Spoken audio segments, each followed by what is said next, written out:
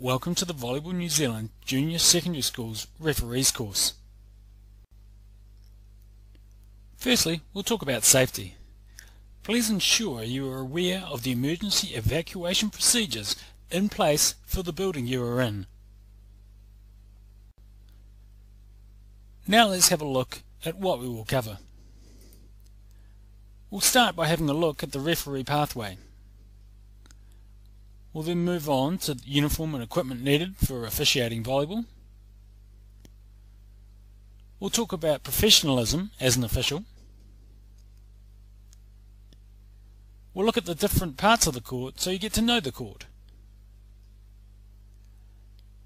We'll discuss some pre-match tasks that you'll have. And we'll look at communication and how an official communicates with the participants.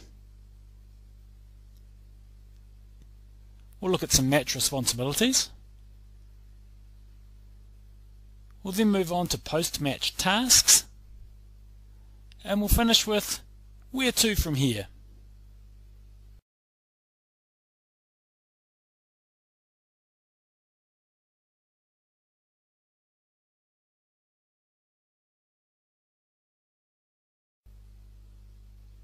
Firstly, let's have a look at the referee pathway. The pathway begins with the junior secondary school referee. That's what we're doing at the moment. This qualification is for Year 9 and 10 students. Senior students can then move on to the local referee qualification, which is completed through your associations. Then you can move on and become a VNZ scorer. From here, the pathway then moves on to the regional referee. However, before doing that, a referee must be a qualified scorer.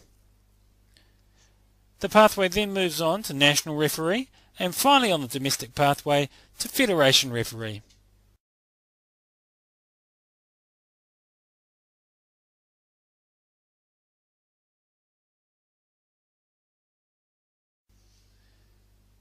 However, the pathway doesn't finish there. With two more stages above the federation referee.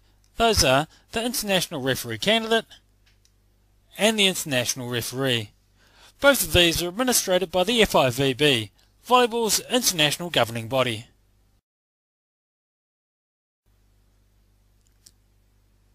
Now let's have a look at the uniform and equipment that you will need to officiate a match of volleyball. Let's start by looking at the uniform. You are not required to wear a specific volleyball referee uniform for the junior secondary school level. However, you should take the stand looking professional. Do not wear a cap or sunglasses, and wear your school tracksuit jacket if you have one. If you don't look the part, the coaches and athletes won't take you seriously. Having a professional appearance is an important aspect of officiating of any sport at any level. Try and take the stand looking like the athlete on the right. Now let's take a look at the equipment that you will need to become a successful volleyball official. Prior to the match, it is important to ensure you have the correct equipment to officiate the match. The most important item that you will need is a whistle. You will also need a coin to take the toss. You'll need a watch to time the warm-ups and to ensure that you start on time. Some of you might like to have red and yellow cards, but at this stage that isn't a requirement. A pen, just in case, you never know, the scorer might not have one. And, of course, you'll need a copy of the rulebook.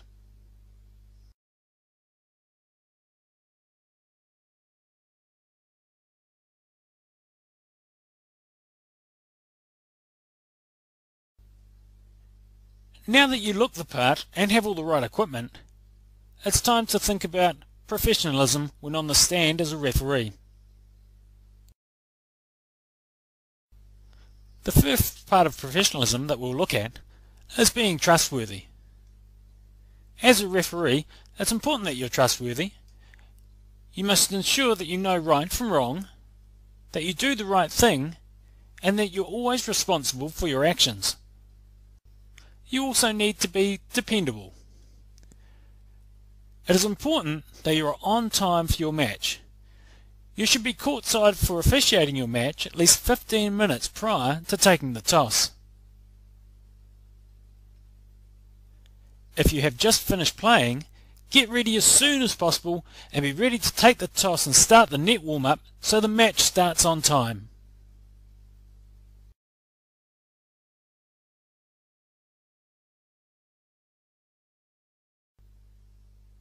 Another important part of being professional is knowing your other officials. Usually though, this isn't a problem because you do duty as a team.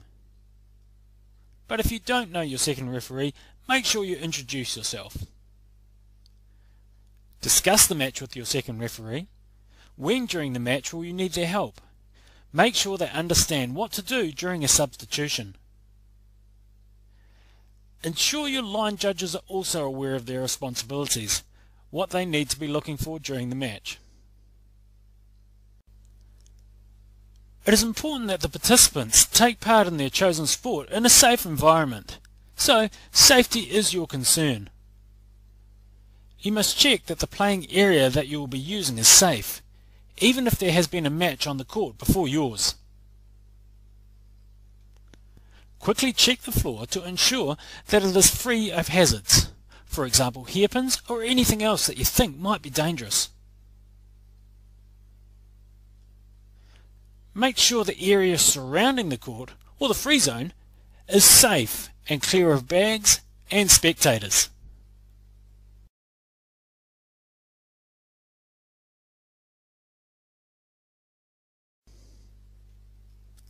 If you are happy the court is safe, it's time to start. If you are unsure, or you think the court or free zone are unsafe for any reason, don't start the match and discuss your concerns with your coach or the competition organizer. At all times, make sure you have a professional attitude. So prior to the match, make sure you look sharp. Ensure you have the correct equipment, and you need to take charge, but make sure that you do that in a diplomatic way. During the match, be impartial, be approachable, and also make sure that you know the rules. After the match, discuss your officiating with your coach and teammates. It's a really good way to learn. And remember, professionalism is knowing how to do it, when to do it, and then doing it. Let's have a look at the different parts of the court. Let's get to know the court.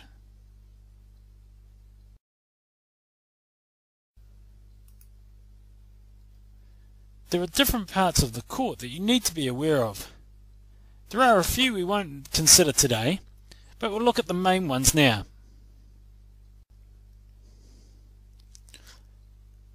So the view we have here is looking down on a volleyball court. The first area that we'll look at is known as the free zone. As you can see, it's now turned pink, and it's the area that completely surrounds the outside of the court. It's known as the free zone.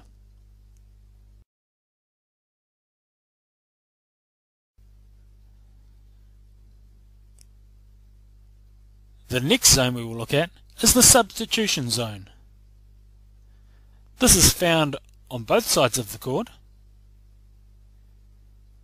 and goes from the attack line to the centre line and all the way up to the scorer's table. An athlete walks into this zone to request a substitution when the ball is out of play. The next we will look at is the libero replacement zone. This is also on both sides of the court and is from the end line all the way up to the attack line. And in senior secondary school and club volleyball, the libero player and the regular player have to switch within this zone.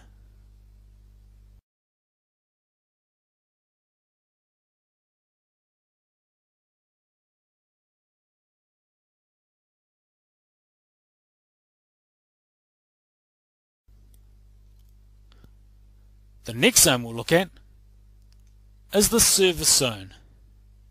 The service zone is found at either end of the court and goes from the end line all the way back to the end of the free zone.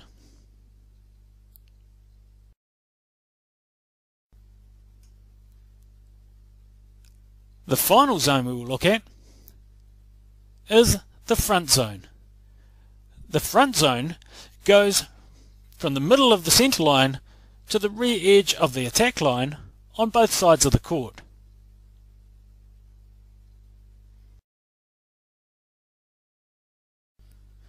We will now move on and discuss some of the tasks that you have to complete prior to a match. So the first thing you need to do prior to the match is to ensure you have the correct equipment. Next, talk to your duty team. Ensure they understand their roles and what you expect of them. A poor duty team can make a very good referee look bad, so make sure that they understand exactly what you want of them. The next thing you'll need to do is meet the captains. When you meet the captains for the coin toss, remember to firstly introduce yourself. This is all part of being professional.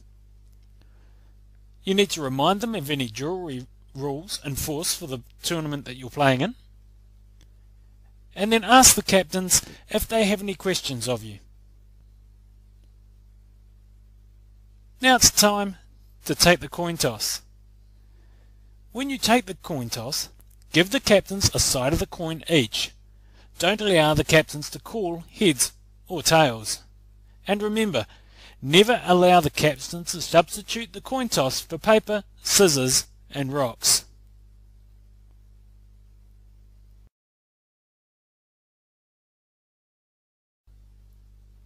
Once the toss has been completed, the first thing you'll need to do is have the captains sign the score sheet.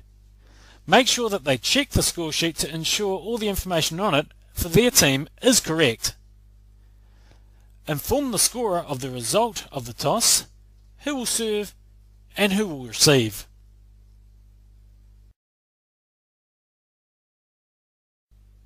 The next thing that will happen prior to the match is the warm-up. Teams should be in their correct playing uniforms for the warm-up. This is because the scorer will need to check the numbers of the players on the score sheet and compare them with the numbers of the players out on the court warming up.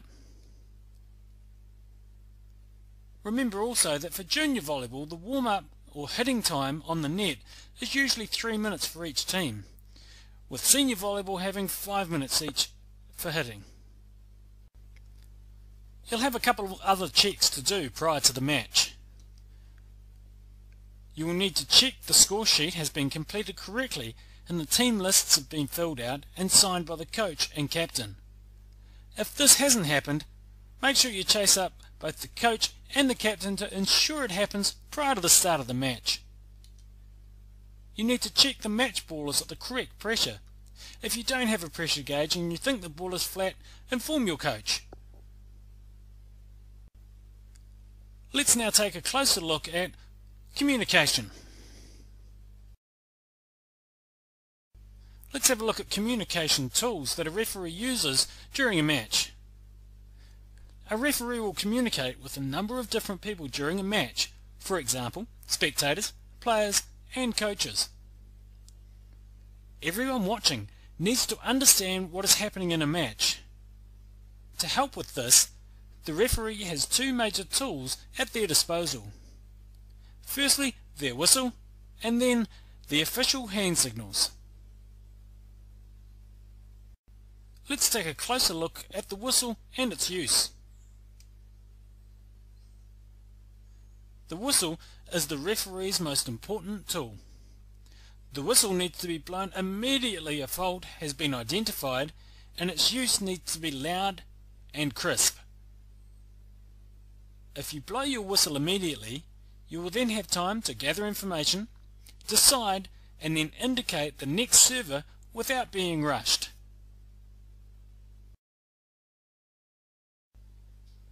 Now let's consider the official hand signals. There are 25 official volleyball hand signals for the referee. The following are the ones that you are most likely going to have to know.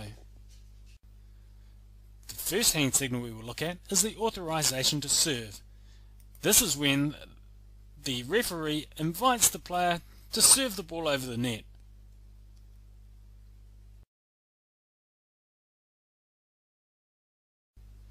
The next hand signal we will look at is the team to serve.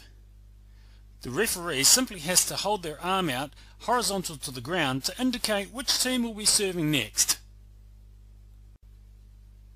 To indicate a ball in, a referee just has to point with all their fingers to the center of the court. There is no need to point to exactly where the ball has landed. To indicate a ball out, a referee has their upper arms parallel to the ground and forearms at 90 degrees with the palms facing towards them.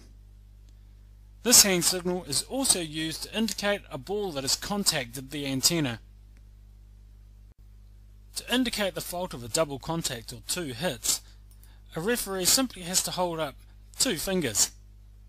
If the team on your left has created the fault, hold up your left hand. If the team of the right is not at fault, hold up your right hand. To indicate the fault of net fault or a ball that doesn't cross the net at service, simply touch the net with the open palm. To indicate the fault of ball touched, simply brush the fingertips of one hand with the palm of the other.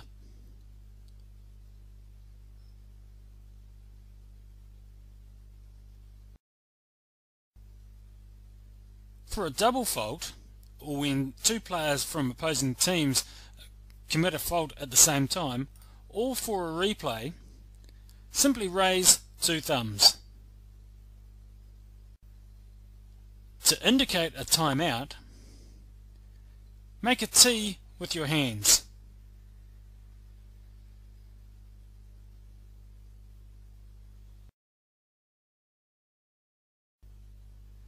To indicate a request for substitution, simply rotate your forearms around one another. And finally, for the fault of 4 hits, raise 4 fingers on the side of the court that has made the fault. Now let's have a look at the order in which you do your hand signals. At the end of the rally, remember this: 1, 2, 3. 1. Blow your whistle immediately to stop play. 2. Award the point by showing which team is to serve next. And then 3. Indicate which fault happened, and if needed, the player at fault.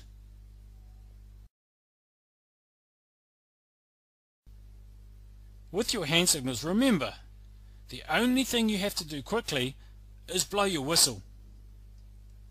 After that, take your time. Gather information from your second referee and line judges before making a decision. There are a couple of things to avoid with communication. Firstly, a late whistle, as this gives the impression that you are unsure. Avoid simultaneous hand signals. In other words, having the team to serve and the ball in hand signal out at the same time. And also avoid being too casual. This makes you appear unprofessional and uninterested. Let's now take a look at some match responsibilities. During the match, it is your responsibility to ensure that you stay calm and focused on the job that you have to do. Try and be as consistent as you can in what you do. And as already mentioned, be professional at all times. We're now going to take some time to look at some important rules. We're going to look at the following rules. Firstly, net faults. Then penetration under the net. Then we'll look at the catch or thrown ball. And we'll finish by looking at serving faults.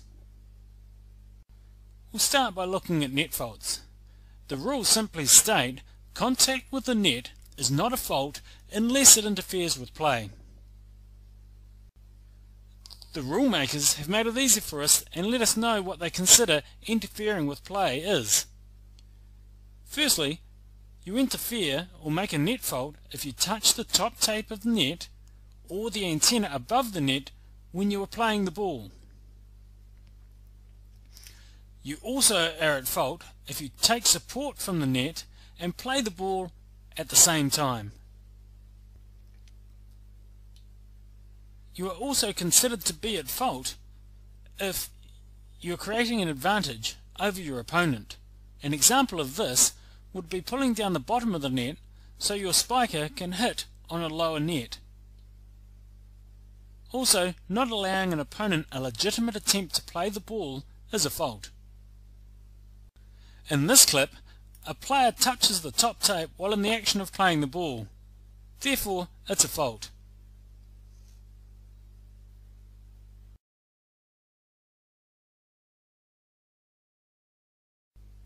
In this clip, the blockers contact the lower part of the net, and it is not a fault and play should continue. However, in this clip, the second referee calls a fault. That is because the clip is old and the rules have since changed. We'll now take a closer look at penetration under the net. A player's foot or feet or hand or hands cannot completely cross the centre line. A player's foot or feet or hand or hands can, however, partially cross the centre line. We'll now look at a few photographs to explain this in more detail. In the first photograph, the player's toes are touching the centre line. As the foot is not completely across the centre line, no fault has occurred. In the second photograph, the player's foot is halfway across the centre line. As it still has not completely crossed the centre line, no fault has occurred. This would only be a fault if the player stood on their opponent, therefore interfering with their play. In the next photograph, a fault still has not occurred, as the foot has not completely crossed over the centre line. If a part of the foot shadows the centre line, as in this example, no fault has occurred. In this final photograph, the player's foot has completely crossed the centre line, and in this situation, a referee must blow their whistle and call the fault of penetration under the net. In this clip, we will see the setter of the yellow team make the fault of penetration under the net. Their foot completely crosses into the opponent's space, and a fault should be called.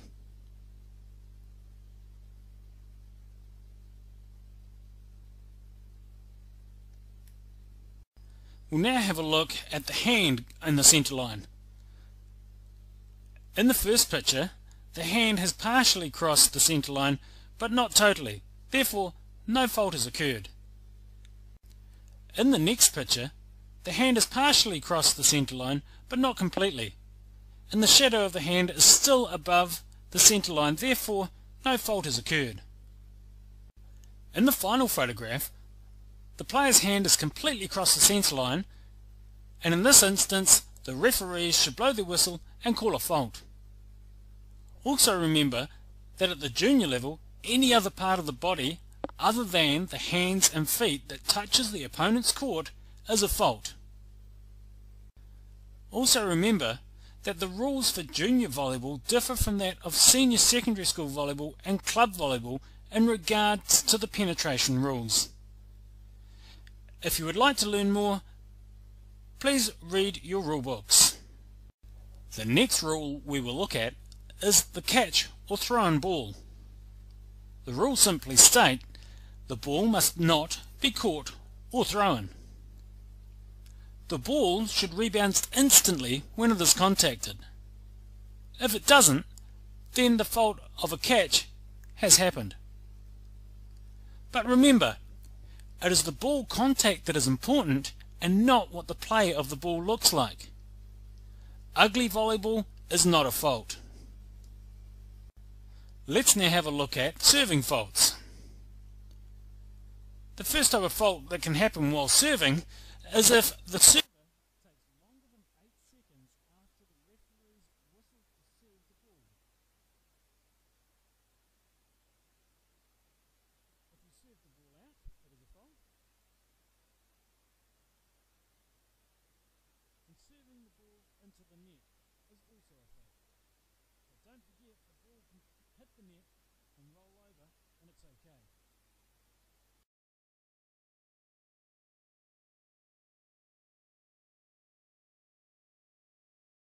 The next fault we will look at is serving the ball off your hand or not releasing the ball.